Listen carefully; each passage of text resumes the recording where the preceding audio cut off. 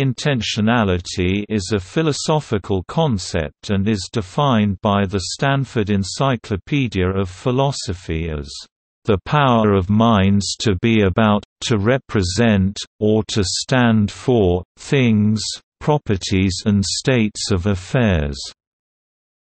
The once obsolete term dates from medieval scholastic philosophy, but in more recent times it has been resurrected by Franz Brentano and adopted by Edmund Husserl. The earliest theory of intentionality is associated with Saint Anselm's ontological argument for the existence of God, and with his tenets distinguishing between objects that exist in the understanding and objects that exist in reality.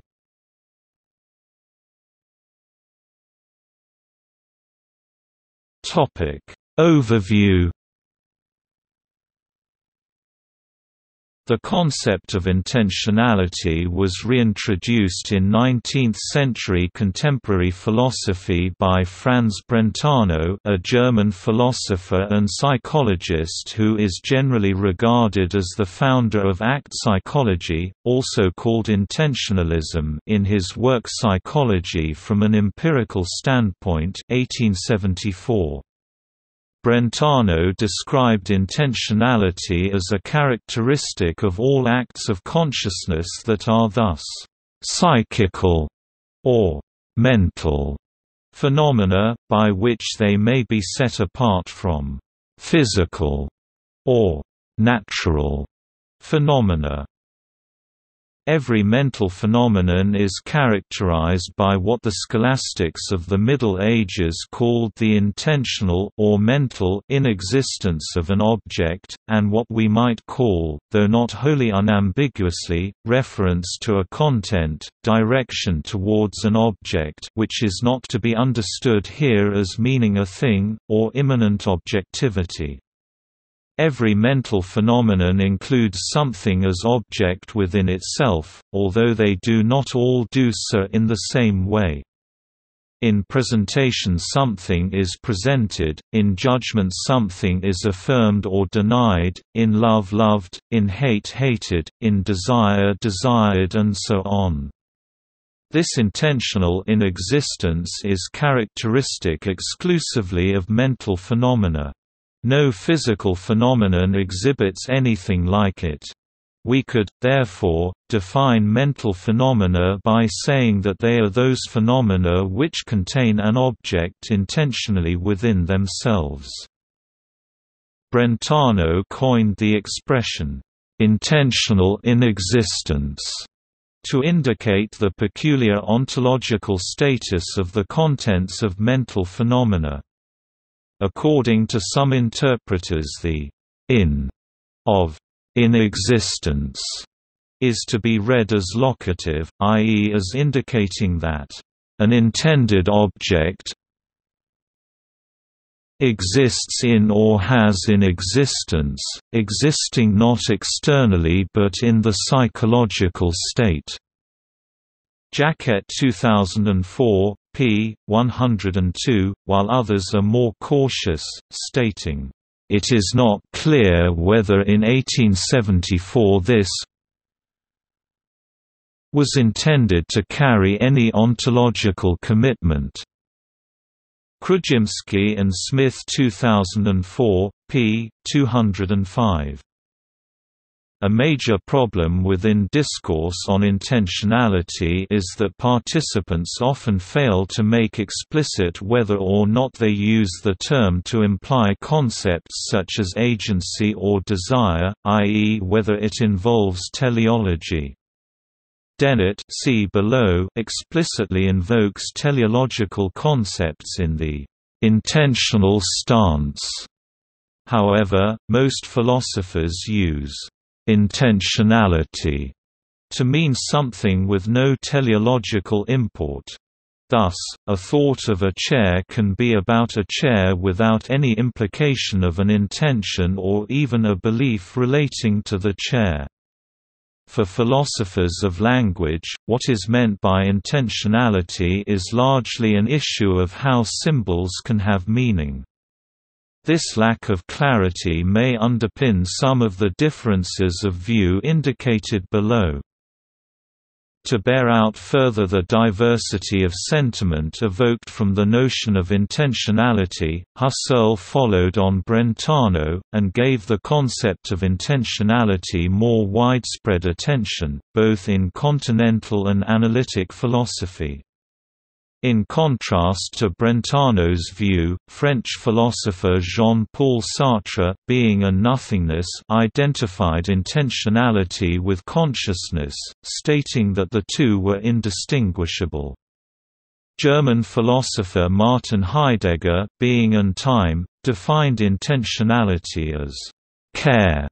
Sorge, a sentient condition where an individual's existence, facticity, and being in the world identifies their ontological significance, in contrast to that which is merely ontic thinghood.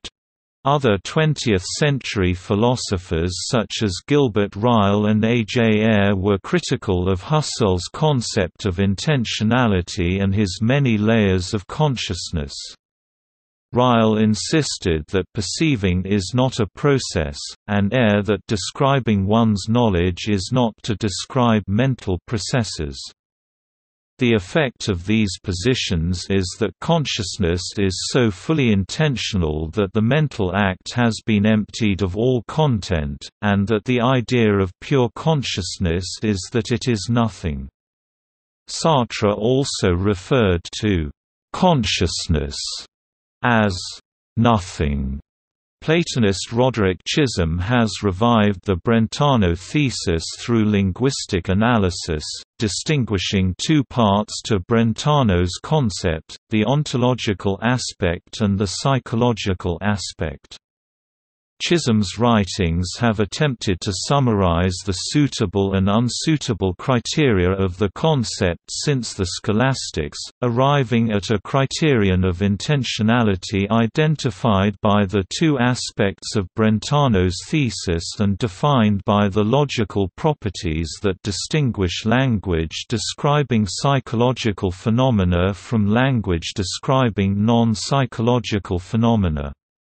Chisholm's criteria for the intentional use of sentences are, existence independence, truth-value indifference, and referential opacity. In current artificial intelligence and philosophy of mind, intentionality is sometimes linked with questions of semantic inference, with both skeptical and supportive adherents. John Searle argued for this position with the Chinese room thought experiment, according to which no syntactic operations that occurred in a computer would provide it with semantic content. Others are more skeptical of the human ability to make such an assertion, arguing that the kind of intentionality that emerges from self-organizing networks of automata will always be undecidable because it will never be possible to make our subjective introspective experience of intentionality and decision-making coincide with our objective observation of the behavior of a self-organizing machine.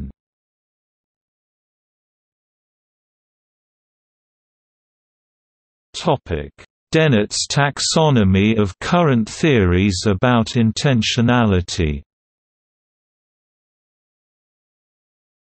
Daniel Dennett offers a taxonomy of the current theories about intentionality in Chapter 10 of his book The Intentional Stance. Most, if not all, current theories on intentionality accept Brentano's thesis of the irreducibility of intentional idiom.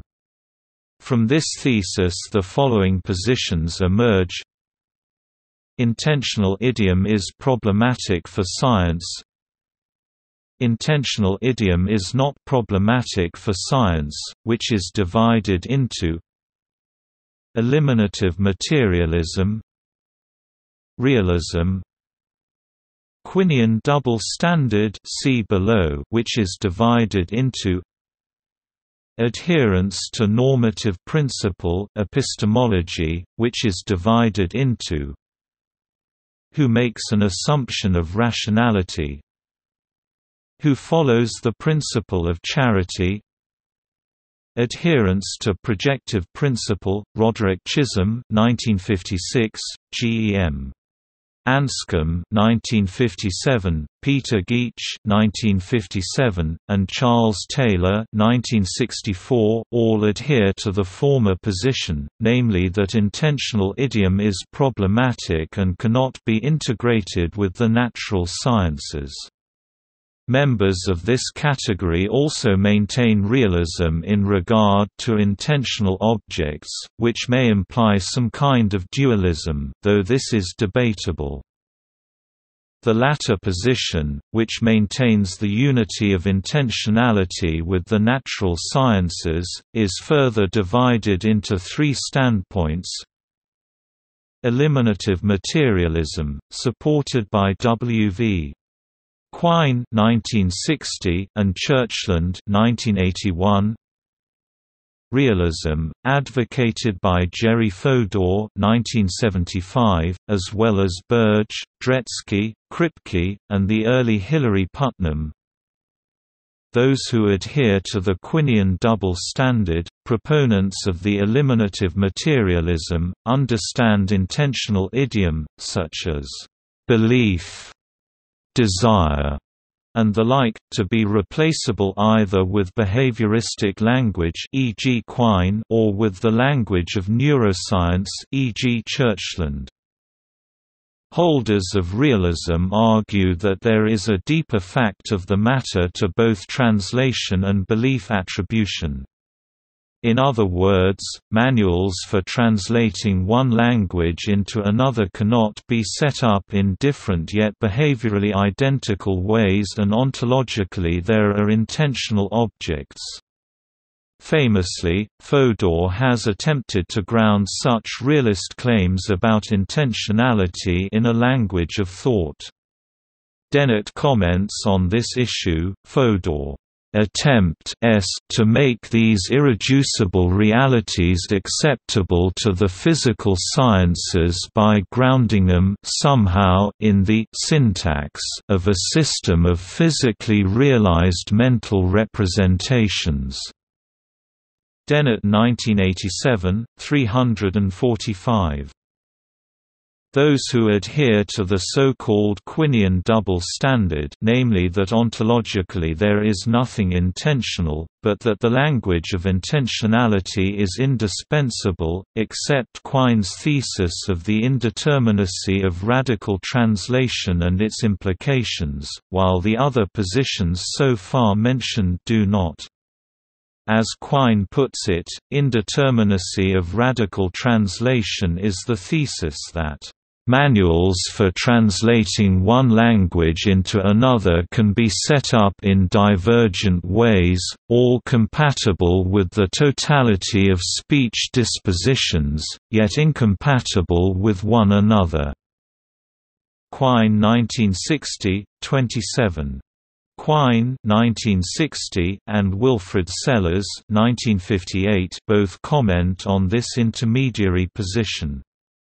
One such implication would be that there is, in principle, no deeper fact of the matter that could settle two interpretative strategies on what belief to attribute to a physical system. In other words, the behavior, including speech dispositions, of any physical system, in theory, could be interpreted by two different predictive strategies, and both would be equally warranted in their belief attribution. This category can be seen to be a medial position between the realists and the eliminativists, since it attempts to blend attributes of both into a theory of intentionality.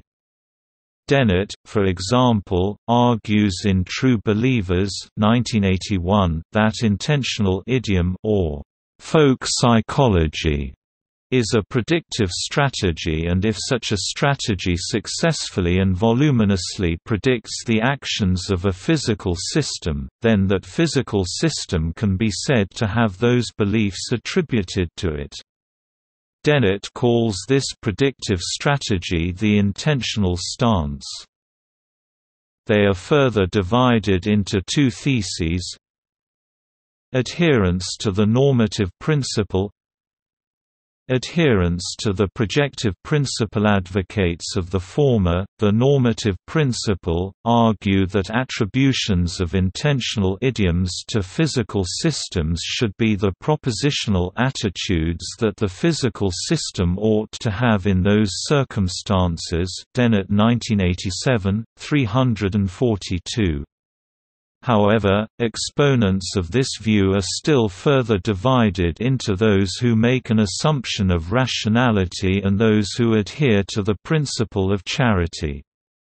Dennett 1969, 1971, 1975, Cherniak 1981, 1986, and the more recent work of Putnam 1983 recommend the assumption of rationality, which unsurprisingly assumes that the physical system in question is rational. Donald Davidson 1967, 1973, 1974, 1985, and Lewis 1974 defend the principle of charity. The latter is advocated by Grandy (1973) and Stitch (1980, 1981, 1983, 1984), who maintain that attributions of intentional idioms to any physical system, e.g., humans, artifacts, non-human animals, etc., should be the propositional attitude, e.g., belief, desire, etc., that one would suppose one would have in the same circumstances. Dennett 1987, 343.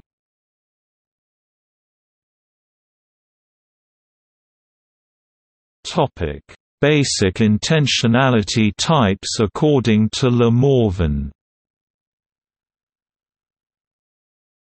Working on the intentionality of vision, belief, and knowledge, Pierre Le Morvan 2005 has distinguished between three basic kinds of intentionality that he dubs transparent, translucent, and opaque, respectively. The threefold distinction may be explained as follows. Let's call the intendum what an intentional state is about, and the intender the subject who is in the intentional state. An intentional state is transparent if it satisfies the following two conditions: it is genuinely relational in that it entails the existence of not just the intender but the intendum as well, and substitutivity of identicals applies to the intendum, i.e., if the intentional state is about A, and A equals B, then the intentional state is about B as well. An intentional state is translucent if it satisfies I, but not E. An intentional state is opaque if it satisfies neither I nor E. Equals. Topic: Mental states without intentionality. The claim that all mental states are intentional is called intentionalism, the contrary being anti-intentionalism. Some anti-intentionalism, such as that of Ned Block, is based on the argument that phenomenal conscious experience or qualia is also a vital component of consciousness, and that it is not intentional.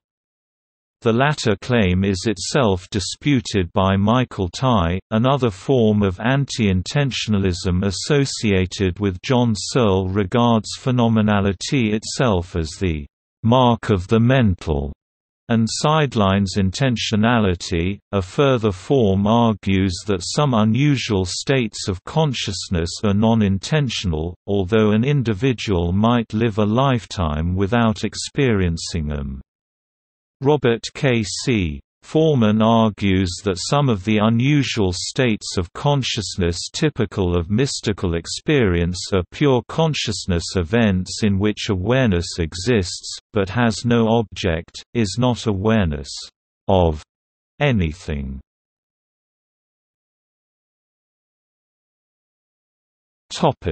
Intentionality and self-consciousness. Several authors have attempted to construct philosophical models describing how intentionality relates to the human capacity to be self-conscious. Cedric Evans contributed greatly to the discussion with his "The Subject of Self-Consciousness" in 1970. He centered his model on the idea that executive attention need not be propositional in form. See also